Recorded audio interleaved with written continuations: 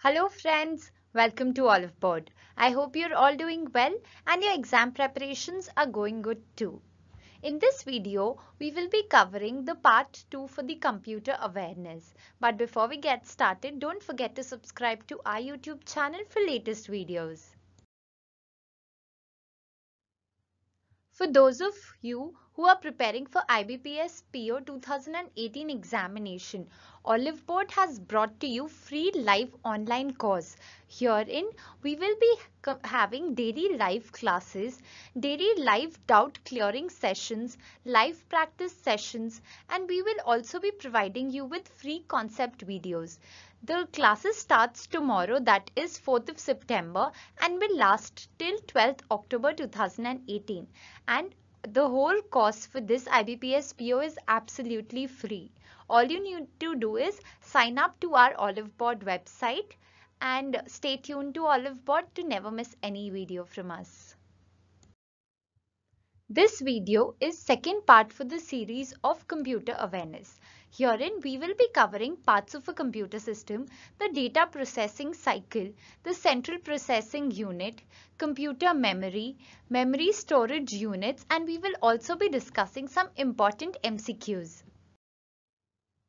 Let's start with the parts of a computer system. So when we see computer system as a whole, it consists of 4 parts, that is hardware, software, data and users. So we'll start with hardware. What is a hardware? It represents the physical and tangible components of the computer. So when we say physical and tangible, it means that we should be able to touch it or feel it. For example, keyboard, mouse, monitor, etc. They all comprise of the hardware in the computer system. Now when we talk about software, it is a set of electronic instructions called programs. So programs are the electronic instructions that make the computer perform tasks. So when we want the computer to calculate on our behalf, it does that because it has some data stored in it in the form of programs. Third thing is data. So data is the raw facts which the computer stores and reads in the form of numbers. So the numbers are 0 and 1 as we know it. So the data is the raw fact which is stored in the computer already. And fourth is users. So the people who make use of the computer to obtain certain results or outcomes like us. So we are called the users. The data processing cycle of a computer consists of 3 steps. First is the input, second is processing, and third is output. So when we feed in details or commands given by the user is taken by the computer, it gets processed and then whatever is the outcome comes out in the form of output. So input is the step in which the command is given by the user and carried out by the computer. Thus, this step produces a more useful form of data at the end. Second step is the processing, wherein the commands given by the user to the computer using input devices like mouse, keyboard, etc. And output is the result of the processing that is stored and displayed to the user by means of output devices like monitor, printer, etc. is called output. CPU or central processing unit. So three things together or collectively are called the central processing unit. These are the control unit, the arithmetic and logical unit and the memory. So together these things collectively are called the central processing unit. Now earlier CPUs were composed of many separate components, but since 1970s or the 5th generation of computers, it has been typically constructed on a single integrated circuit which is called microprocessor. This we discussed in part 1 series already. So when we talk about control unit, it manages the computer's various components. It reads and interprets, that is, it decodes the program instructions and transforming them to control signals that activate other parts of the computer. So when we, for example, give an instruction for a print to our computer, it has to carry out certain activities like, so the control unit takes care of that. Second thing is arithmetic and logical unit. It performs two classes of operations. So first is the arithmetic and second is the logical unit. A set of arithmetic operations that an arithmetic and logical unit supports may be limited to either addition or subtraction, or can be of more complex nature also. But when we talk about logic operations, it involves Boolean logic. For example, and, or, not, etc. These can be useful for creating complicated conditional statements and processing the Boolean logic also. The memory of the computer comes from two principal varieties, that is primary memory and secondary memory. So there's a difference between the primary memory and secondary memory, which we will be discussing now. So we start with the primary memory. Primary memory holds only those data or instructions on which the computer is currently working. So for example, if we are reading a PDF or if we are creating a video, so only that particular thing that we are doing in the computer, the primary memory looks after. But other things like we use Facebook, right, on our desktop sometimes, so that is not, if it is not in use right now, it will not be taken care of by the primary memory.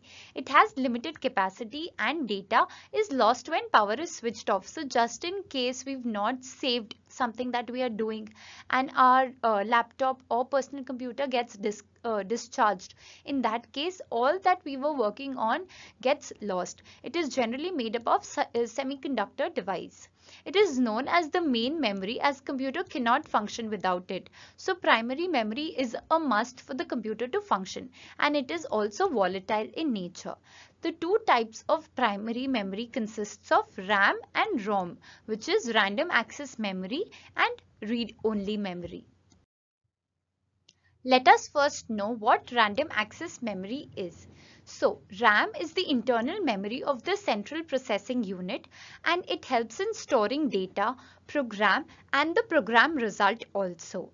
It is either a read or write memory which stores data till the machine is working. So as we said, since it is a part of primary memory, if our computer gets discharged, in that case things cannot be stored. So some types of random access memories are DRAM, SRAM and SDRAM.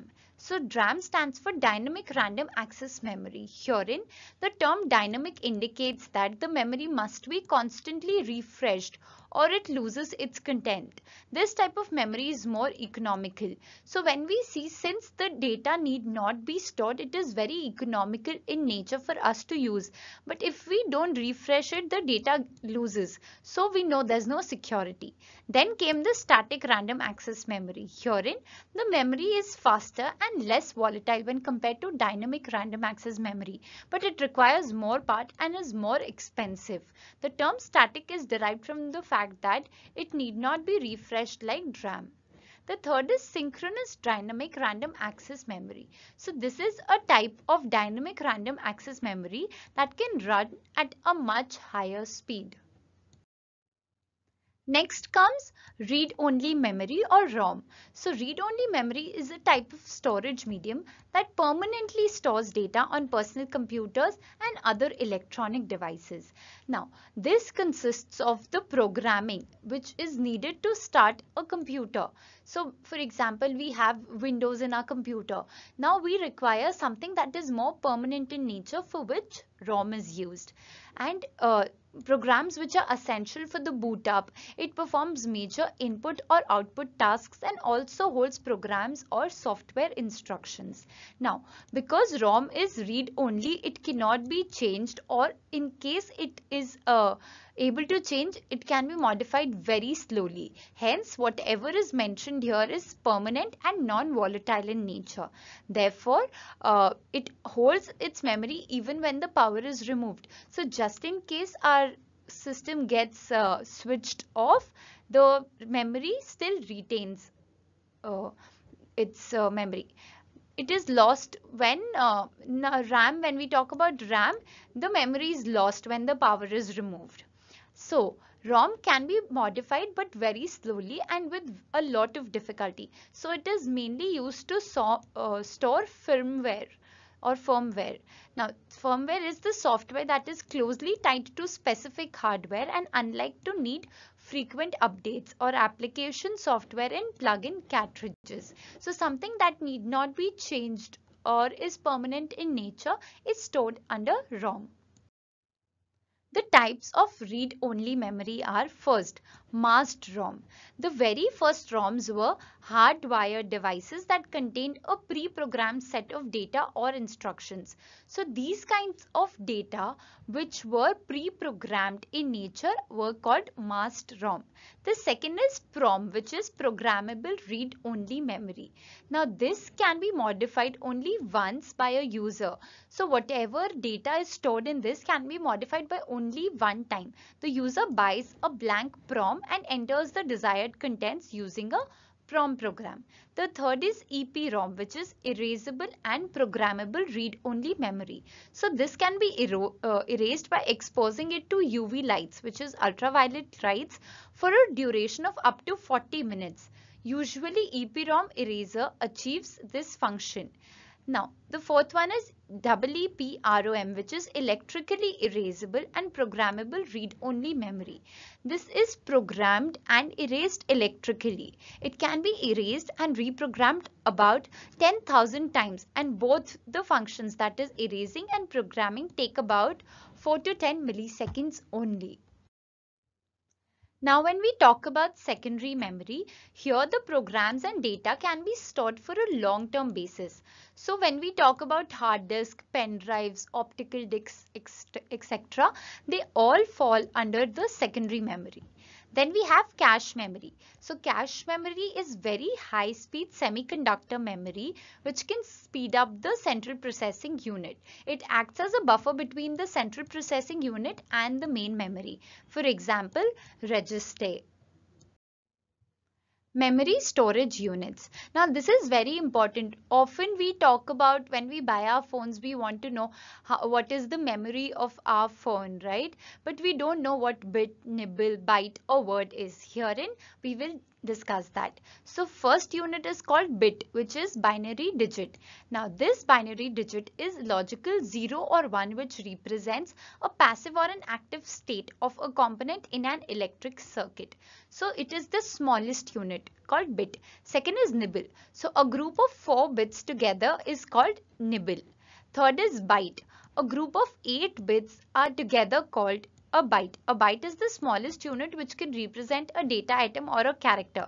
So byte is how we know, like when we download a file which is 8.3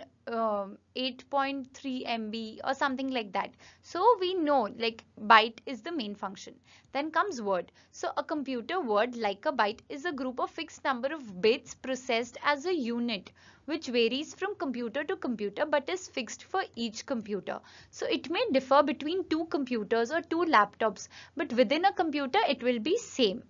The length of a computer word is called word size or word length, and it may be as small as 8 bits or maybe as long as 96 bits. A computer stores the information in the form of computer words only. Now we will discuss some important MCQs from exams perspective. The first is, which of the following displays the content of the active cell in an MS Excel? The options are name box, status bar, formula bar or task bar. So herein, when we are talking about MS Excel, the correct answer is C, that is formula bar. So the formula bar displays the content of the active cell in the Excel. The next question is, the access method used for magnetic tape is? So the access method is either direct, indirect, random or sequential. Here the correct answer is D, sequential. The next question, which of the following holds the ROM, CPU and RAM? First, CPU, second, hard drive, third, monitor or fourth, motherboard. Here the correct answer is D, motherboard. Next question, Ethernet uses which of the following topologies? Star topology, tree topology, ring topology or bus topology? So when we talk about Ethernet, the bus topology is the correct answer. A large number of computers in a wide geographical area can be efficiently connected by. So here understand that there are a lot of computers and they are distributed geographically. I mean the distance between these computers is wide. So here the options are coaxial cables, communication satellite, USB cables or WAN cables. So here the correct answer is B, communication satellites. The next question. The errors that can be pointed out by the compiler are called A, logical errors, B, syntax errors, C, semantic errors or D, memory allocation errors. The correct answer is B, syntax errors. Which cable connects a cable modem to a wireless router? Cat5, none of these, HDMI or VGA. Herein the correct answer is CAT5. Next question. Which key is used to rename a file? So the options are function 2, 5, 12 or 7. Herein the correct answer is F2. By using this, you can rename the file you're working upon. Which key is used to switch between open programs? First, Alt plus Home, Alt plus Shift, Alt plus Control or Alt plus Tab. So here the correct answer is D, Alt plus Tab. The Shift plus function 10 key combination is used to A, to select the first subfolder, to close the console, to display help or to display the shortcut menu for the selected item. So the correct answer is D, to display the shortcut menu for the selected item. That's all we have for you in this video. I hope you liked the video. Please do share it with your friends to enhance their knowledge. And stay tuned to Oliveboard to not miss any video from us. Thank you.